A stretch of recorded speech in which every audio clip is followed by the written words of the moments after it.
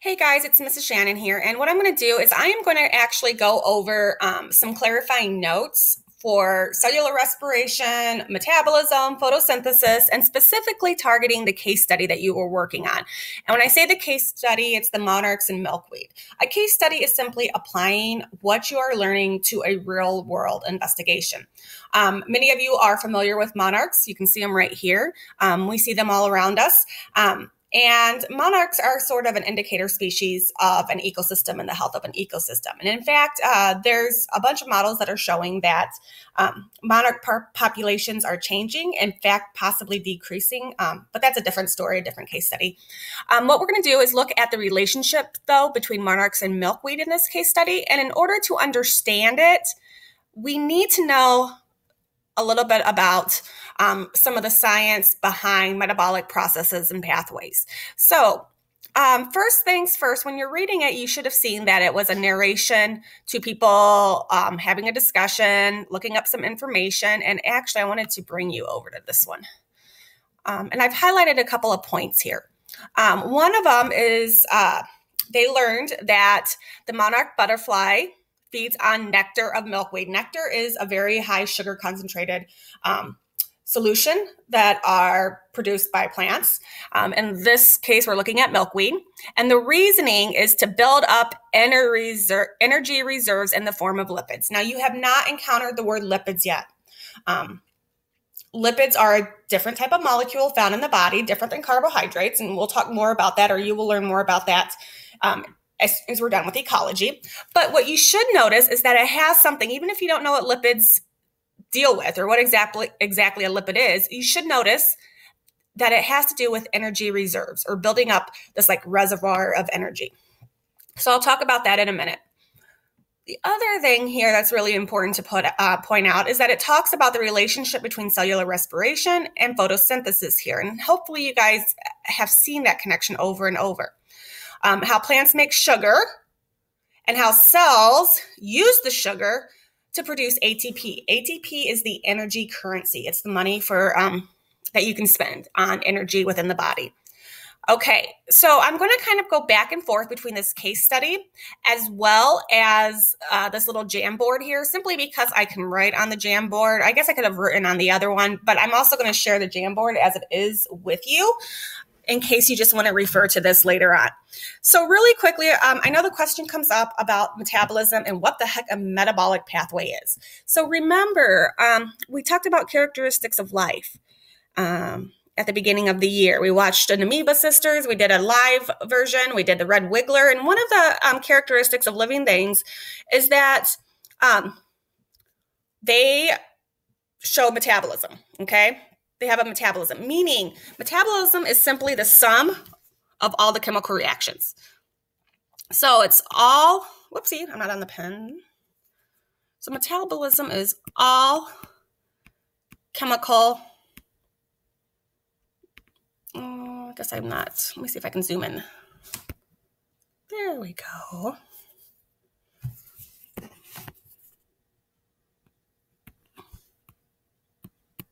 Reactions in the body. Okay.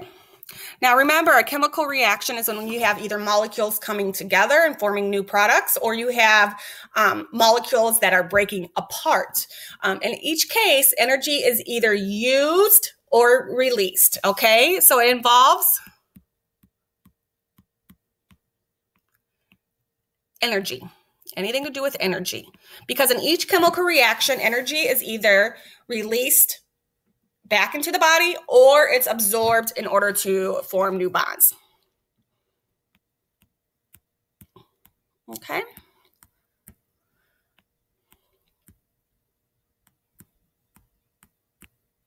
Okay, so I'm saying released or absorbed through the formation. So the key here is it involves energy and chemical reactions.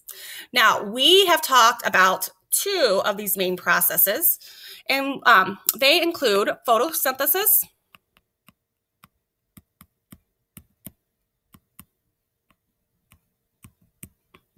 and cellular respiration. Some of you guys have really nice handwriting on these Chromebooks. I don't think I do this often enough.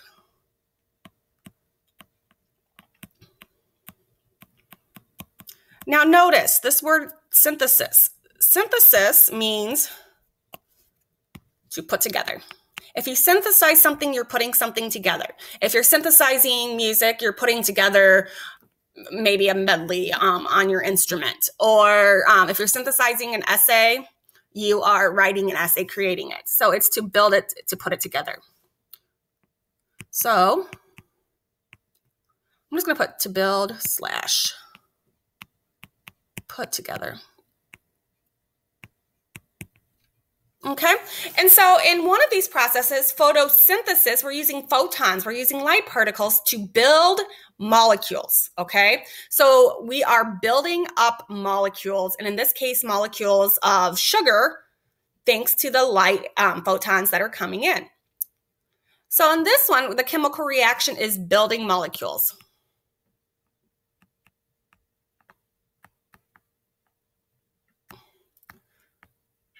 Now, the other main one that we've been talking about is cellular respiration, and hopefully you realize it's kind of like a yin and a yang. They're related to the inputs of one or the outputs of the other and vice versa. But in cellular respiration, we take that sugar and we break it down. And within it, energy is released in the form of ATP. So whenever it's talking about a metabolic pathway, it's basically a fancy way for saying some sort of process that either builds things in chemical reactions or breaks things down. We've talked about 2 different metabolic pathways. There's other metabolic pathways too that we're not going to go into detail on. I think the word biosynthesis comes up in your reading though. And biosynthesis is just forming, if you know what synthesis means, to build together, it's forming life molecules. So bio means life, synthesis means put together, putting together molecules necessary for life. And so photosynthesis deals specifically with building carbohydrates or sugars using light. Biosynthesis is the production of we call them biomolecules. And there are 4 categories of biomolecules. I'm actually going to skip to this last one. I'll come back. There are carbs.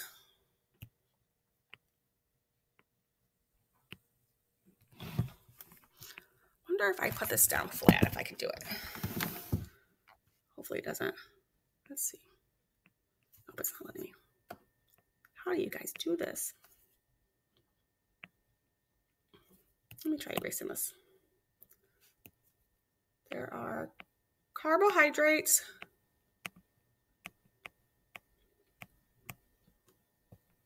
And that includes glucose and anything else that ends in an ose.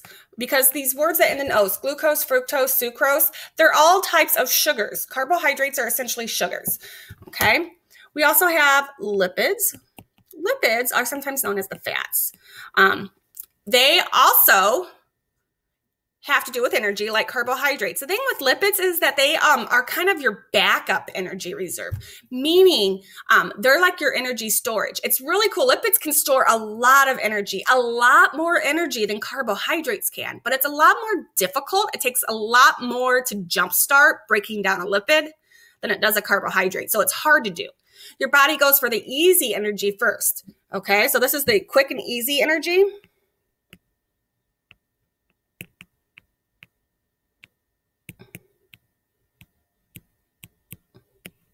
And this is long-term storage. Yes, you can get a lot of energy out of the fats, breaking down these lipids, but it takes a little bit more work to start breaking it down. And so your body will go after those molecules after it's kind of depleted its carbohydrate supply, okay? There's 2 other molecules or categories of molecules. We have nucleic acids, which are the DNA and RNA. And then we also have something called amino acids, which build proteins. We're not going to spend much time on those 2, but I do want to talk about lipids and what the difference is, okay? So lipids, the molecules are much bigger. Again, they're going to be tighter, harder to break down, but they release a lot of energy. Sucrose ends in ose like glucose. And here's actually a picture, and I'm saying this now since I'm on the slide, and it was one of the questions, of sucrose. Sucrose is actually, we call it a disaccharide, okay? It is two different sugar molecules put together. We have a glucose molecule and a fructose molecule. Now, when this breaks down, if we can break this down through a metabolic pathway where we just use an enzyme and break it down, which an enzyme is just another molecule, but we break it apart, then the glucose can then undergo cellular respiration. Okay, and I'll go back to the steps in a minute. This leaves this fructose. Fructose could technically go ahead and form an intermediate and then go through it, but sometimes it goes through a different pathway. Sometimes it goes through a biosynthetic pathway to produce lipids. It just goes along its own pathway. Okay. So sucrose can be broken down into smaller molecules, and some of the molecules, like glucose, will go undergo cellular respiration, and some of the molecules, like the fructose portion, may undergo a different process, and instead of breaking down carbohydrates to release ATP, instead what it's going to do is go make things. Okay, you're going to go make lipids instead. So in your case study, I know one of the questions here, I guess I'm working from the back.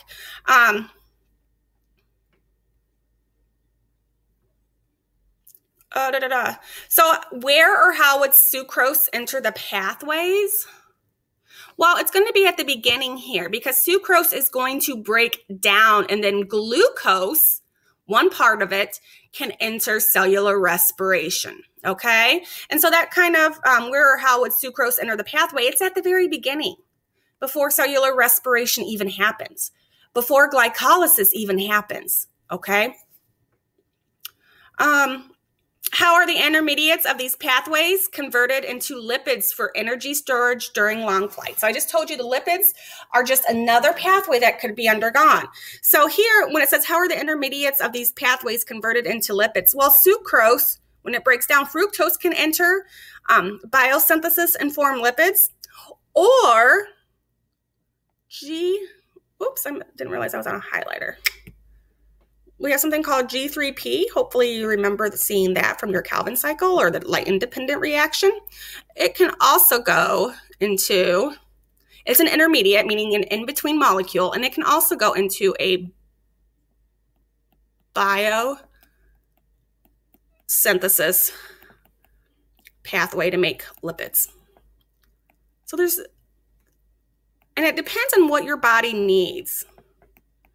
Okay, there are genes, there are molecules that regulate what pathway these intermediates, these middle molecules, are going to undergo, and it depends on what DNA is being expressed and what your body, what the signals are in your body to help maintain its homeostasis. Okay, so hopefully that helps you with number 6 and part B here.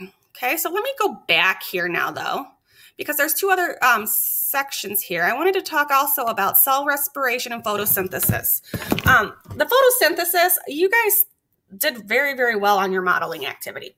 Most people were proficient, a B or higher. I'm very, very impressed.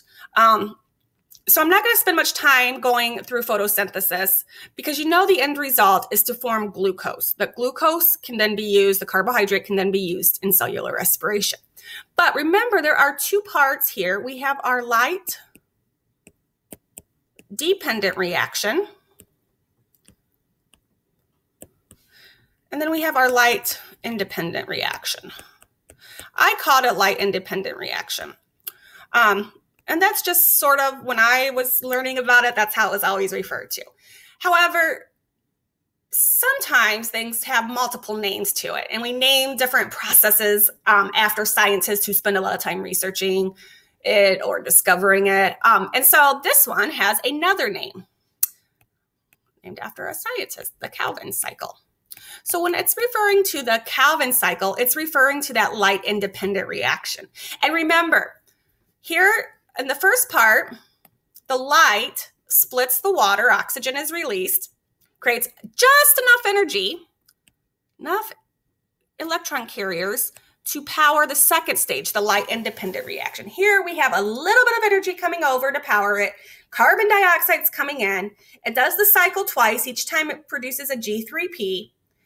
Okay, and at the end, they can come together and form glucose. So this is where the carbon dioxide comes in at, over here. CO2, okay. Again, I'm not good with the Jamboard tools.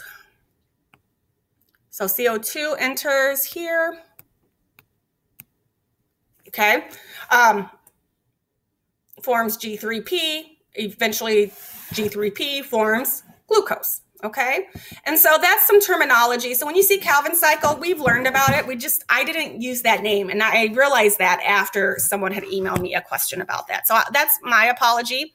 While we're at it, cellular respiration. Okay, you should have seen that there were a couple of stages, 3 stages of cellular respiration. We have glycolysis. Oh, I know what it is.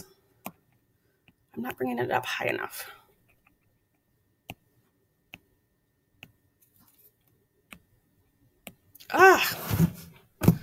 You know what? Let's just do text box. Text box it is. Okay, we have the first step is glycolysis. Glycolysis happens out in the cytoplasm.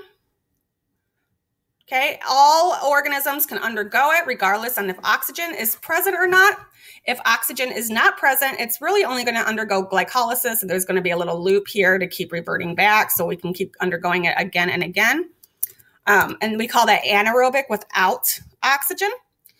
There's 2 different types of anaerobic respiration. There's alcoholic fermentation and lactic acid fermentation.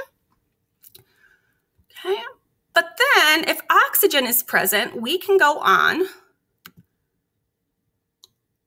to stages 2 and stage 3. So in stage 2, we call it, again, a couple of names. We can call it the Krebs cycle or citric acid cycle. Okay, Krebs after a scientist, but it's also referred to as the citric acid cycle.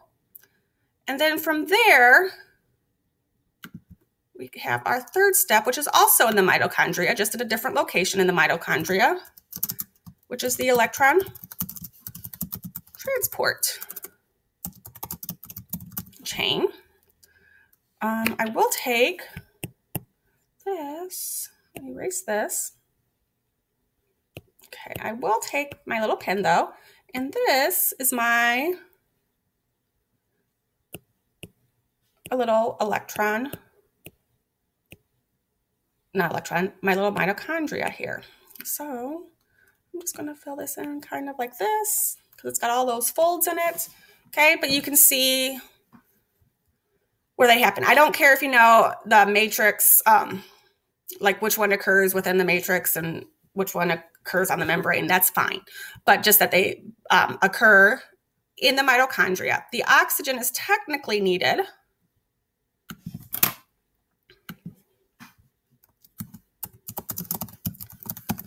for the electron transport chain. And the reason it is because that oxygen is there to catch the protons as it comes through. And as it catches the protons from hydrogen, it produces water is produced. Okay. In addition, we have lots and lots of ATP. So really quickly here in this, I wonder if I can change the color. Yep, I can change the color. Okay, there's only you have to pay a little bit of energy to get some energy. And so you have to pay in some ATP to get out a little ATP. Okay, and in glycolysis, you usually only net 2 to 4. Oh, let's just say 2 ATP. Okay, same thing over here.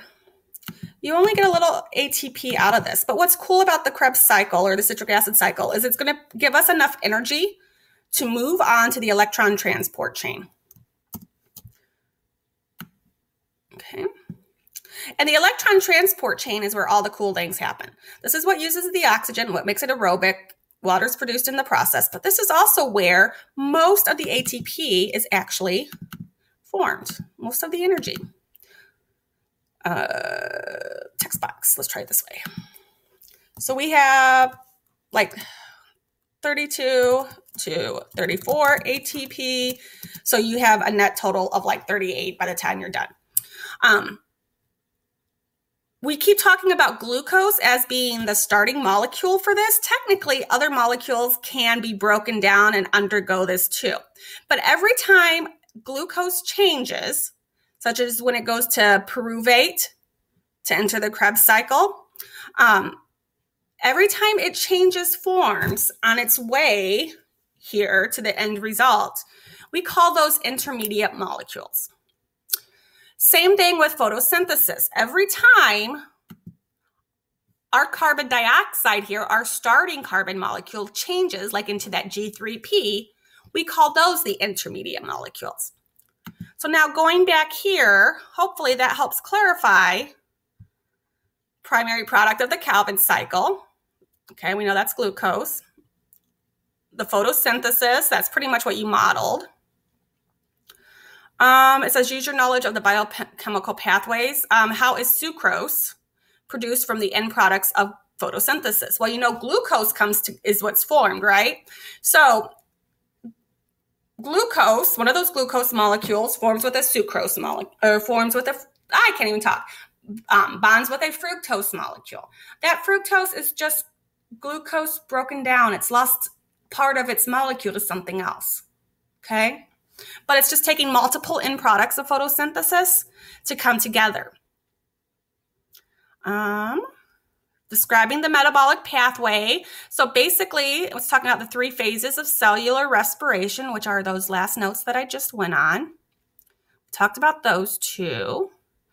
Here, you're going to make some connections, a prediction, and then I want you to talk about how they're dependent on each other in question 9. So hopefully this helps. I emailed you out also a question asking if you want me to put up a Q&A Padlet, if that would be helpful to you, and I can go in and answer questions there, or we can help each other out. Let me know if you still have questions, though, after watching this.